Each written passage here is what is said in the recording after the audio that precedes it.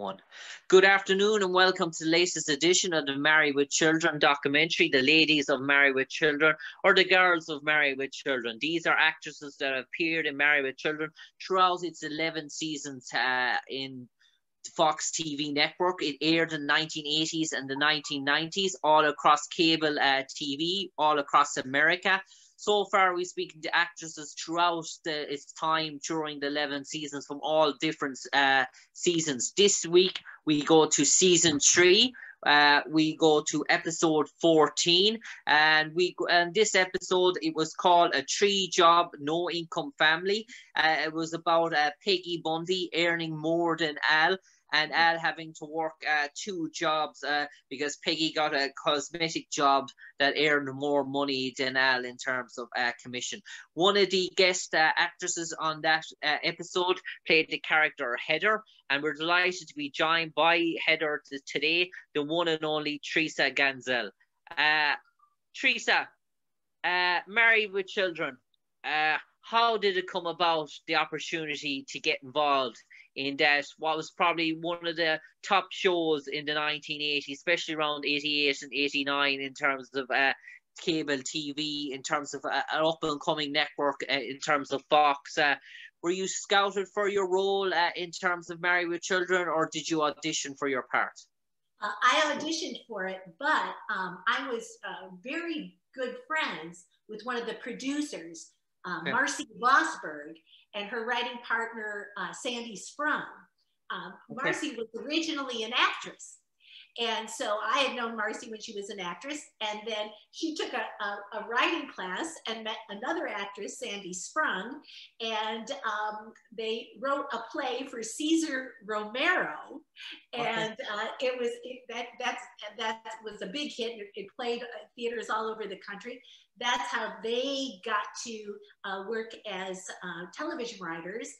And so I was friends with Marcy and Sandy, and they said to me, well, once they started doing Married with Children, as soon as, you know, an episode comes up that we feel that you're right for, we'll bring you in for an audition. And I said, great. Now, here's the interesting thing, because for some reason in my life, my brother was a television writer. I've been friends with a lot of TV writers. You would think when you go into audition for a friend that it would be easier, but actually it's harder. It's kind of, I can't describe it. It's this weird sort of, it's sort of awkward. So I remember feeling a little awkward at the audition, but obviously I guess it didn't matter because I got the job. And you mentioned, Teresa, getting the job. In terms of the audition as well, in terms of reading the lines, were you given lines of the Heather character that she would have on the sort of show? Yes.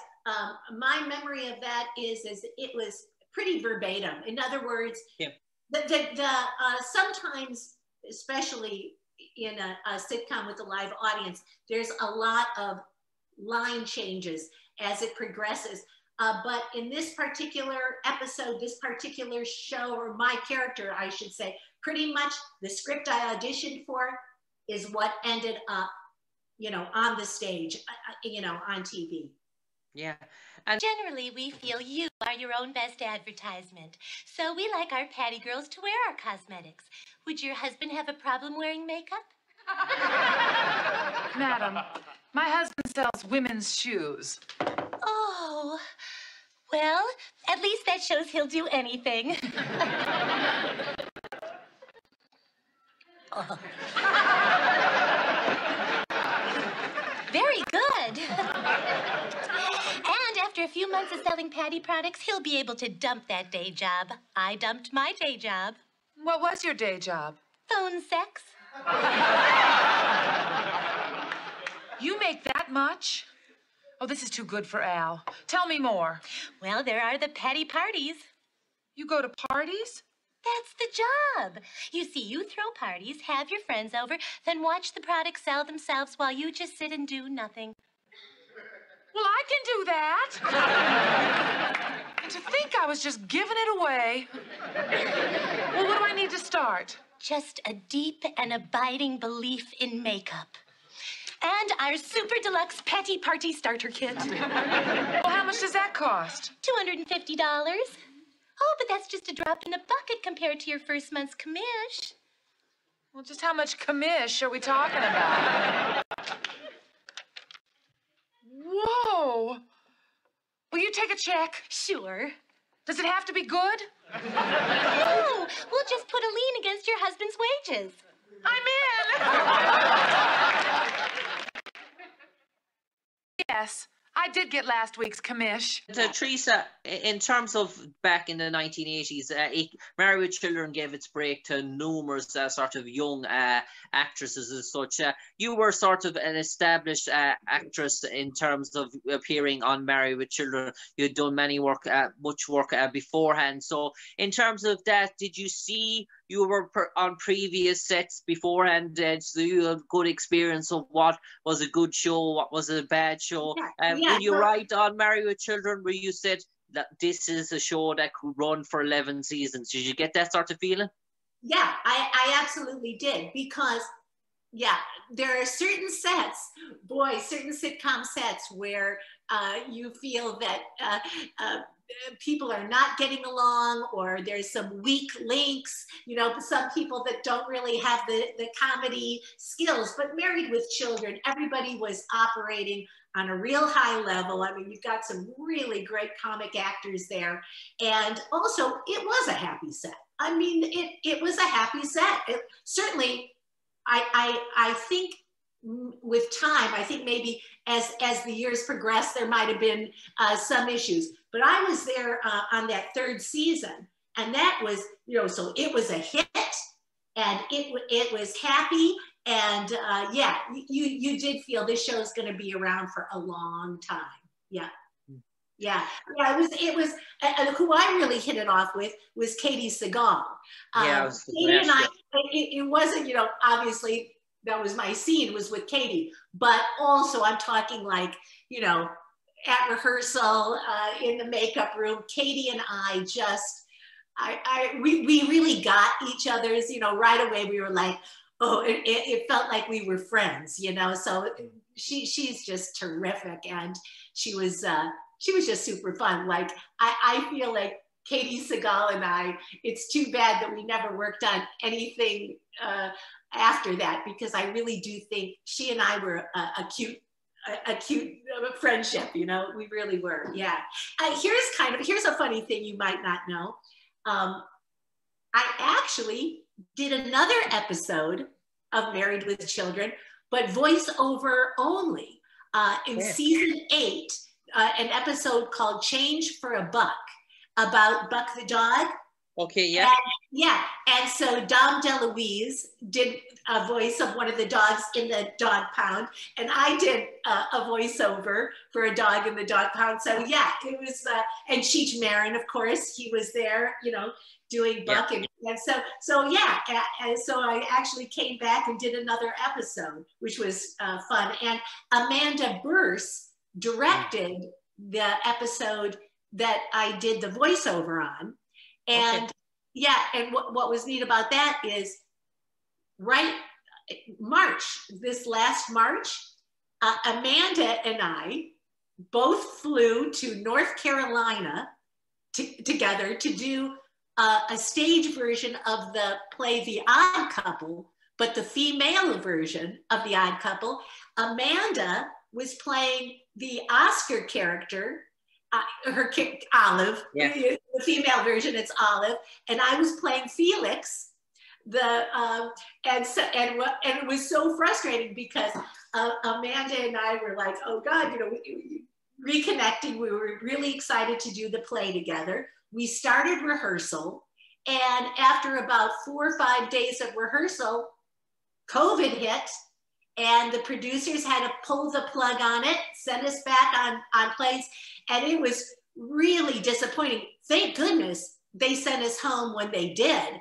Otherwise, it would have, we got out of there just in time, but I remember the difference in just 5 days time, flying from Los Angeles to North Carolina, you saw, just a couple of people in masks, because this was like the first week of March. And 5 days later, so actually the producers sent us home and they said, fingers crossed, that once COVID is over, hopefully Amanda and I will be doing the Female Odd Couple again, you know, fingers crossed. Those first 5 days of rehearsal, we had a blast, but, you know, that's showbiz, you know, so I'm really hoping I could work with her again. You know, she really became a big director, you know. Yeah. And couldn't be nicer. And it's sort of funny because you would think that Amanda would be a better cast in the Felix role, but she wanted, you know, to do something different. So she wanted to play the Oscar character. And I had recently done a play out here in Los Angeles with Melissa Peterman, who I'm sure you probably know. And anyways, coincidentally, the reviewers compared Melissa Peterman and I to Oscar and Felix. And the producers thought, anyways, it's a long story, but it just sort of shows, you know, if you stay in show business long enough, everybody sort of crosses over and you all end up playing with one another in some form. So. Yeah, and I suppose, Teresa, you mentioned Katie Segal there in terms of getting close to Katie on set. And I suppose Katie had her particular sort of Peggy Bundy type costume with the sort of the big red hair and a big sort of bow, like sort of Marge Simpson, and the sort of Fred sort of Flintstone type sort of dress on her and such. And from your memories of your time being on set of Married with Children, was Katie always dressed like that, even in takes? Did you ever get to see her in her natural hair, or was the hair always up in a bun? Yeah, actually, no, to tell you the truth, you know, Katie in real life was a very cool sort of rock and roll girl. You know, she's got that musical background. And so I thought she was very stylish in a really hip rocker chick kind of way. You know, so she wasn't the overblown tacky looked like Peg. She was a really cool rocker chick. Yeah. And I suppose Teresa, when you appeared on season 3, I suppose we mentioned Katie Segal and Ed O'Neill. Obviously they were the same generation and genre as yourself in terms of their sort of background, but you also got to work with 2 young actors at the time in terms of Christina Applegate and David Faustino. And did you see something in their potential? Did you see something in Christina? We all know what Christina's gone on to achieve in her career and her acting. Could you see that straight away from working or being around with her, that Christina was on to big things after Married with Children? Yeah, I mean, when you see a really young, gorgeous actress like that, a lot of times somebody is just a look. They're just gorgeous and you know, that's enough. But she was obviously a really good comedian. I mean, she was funny and a very good actress. So, you know, that's a winning combo, to be that gorgeous and also that funny, you know, so that's what made her so special. And also that same episode, Pauly Shore was in. So that was a trip too, you know, because Pauly was just, you know, starting, but you know, in my mind, he's like, oh, that's the son of Mitzi Shore. You know, I knew a lot of comics that worked at the Comedy Store, and but that was kind of a neat episode because Pauly Shore was in it too. And I suppose, Teresa, in terms of your character, Heather, as such, when you saw the scripts, what was your initial what's the initial picture in your head in terms of what type of a character did you initially see? Oh, you know, a salesperson, just somebody that was just overly upbeat and you know, it's basically, I was the Avon lady. So, you know, just that overly upbeat, smiley thing. And, you know, it's basically a pyramid scheme. I mean, let's face it, those kind of makeup things. And so, of course, I very much appealed to Peg when it was like, This is a job where all you have to do is throw parties. You don't have to do anything. So it was perfect. And Teresa, in terms of speaking to some of the actresses, they still get blown away when they tell me when residuals come in their door and their post box for Married with Children, even 30 or 40 years on, because somewhere in the world it's been shown in a TV station for the first time, or in another continent, or dubbed in a different languages. And obviously those checks get smaller with the time, but it still sort of shock you with, or are you accustomed at this stage? You're like, when you open the post box and say, there's another Married with Children sort of letter coming in the doorstep. Listen, it always feels like you won a scratch off ticket on the lottery. You know, it's always a kick.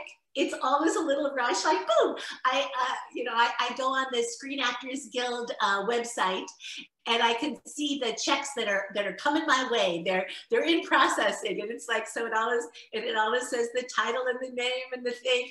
And listen, no matter how small those checks get, I still get a tickle out of them.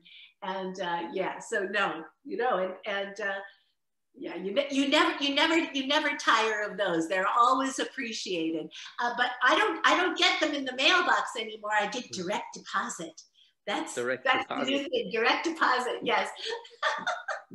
And Teresa, in terms of Married with Children and family and loved ones and nephews and nieces, does it almost find them strange when someone says to you, when they hear from someone, or you hear from a family friend, or was your aunt on Married with Children? Did your aunt appear? And you could have probably done projects where you were the feature performer for the full 90 minutes, and sadly no one might start to remember. But Married with Children, someone might be seeing the episode and say, oh, is that your aunt, or is that your mother, or something? And do you ever hear friends or friends of your children come to you and say, listen, ma'am, one of my friends said they saw you on TV there last night, Married with Children? Oh yes, you hit the nail on the head. You're absolutely right. For instance, my very first job on TV, the very first time, was a guest spot on Three's Company, and that shocks me too, because that was even longer ago than Married with Children, you know. And it's amazing to me, like sometimes it can be, you know, a teenager who can see me in the supermarket and go, oh my God, are you Greedy Gretchen? And I'm like, it's funny, you know, whether it's a relative, like you said, a niece or a nephew, or something that we'll see an old rerun of Married with Children, or it truly can sometimes be a stranger. Again, just like a residual check, you never get tired of that. It's always a kick. Yeah, I love getting recognized like that. And yes, oh, right, you're right. And I suppose, Teresa, lastly, before I let you go, let's pretend the editors or directors took on a project to make a Married with Children encyclopedia, a dictionary as such, and they were putting all the fictional characters who have appeared in the 11 seasons into this sort of encyclopedia. And let's pretend they came to your character Heather in season 3, episode 14, and they put her into the encyclopedia, and they left 2 blank sentences underneath her description.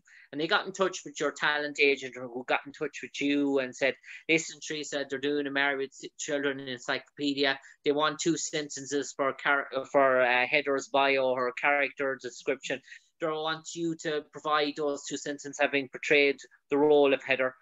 Teresa Ganzel, what would you like those 2 sentences to read? There's one thing that I have learned in life, and that is to have a deep and abiding belief in makeup. Deep and abiding belief in makeup. Teresa Ganzel, you only need 1 sentence. Teresa, pleasure talking to you today to relive your memories of playing Heather in season 3, episode 14, Married with Children. A 3-job, no income family was the episode. Teresa, Obviously, you are in that fraternity of Married with Children. You are one of the actresses that appeared in over 11 seasons. You in an esteemed company. You're in there with the likes of Tiffany Thiessen, Pamela Anderson, Krista Allen, Denise Richards, Mila Jovovich, Jennifer Lyons, Krista Allen, Elizabeth Kiefer. The names could keep going and going of so many world-renowned actresses and models that have appeared throughout the 11 seasons. That fraternity is closed. It's taking no more members. You're a member of that fraternity. You will always be. And for that, Teresa, a pleasure talking to you today. And we wish you a prosperous 2021. Pleasure talking to you, Jim. Take care. You too.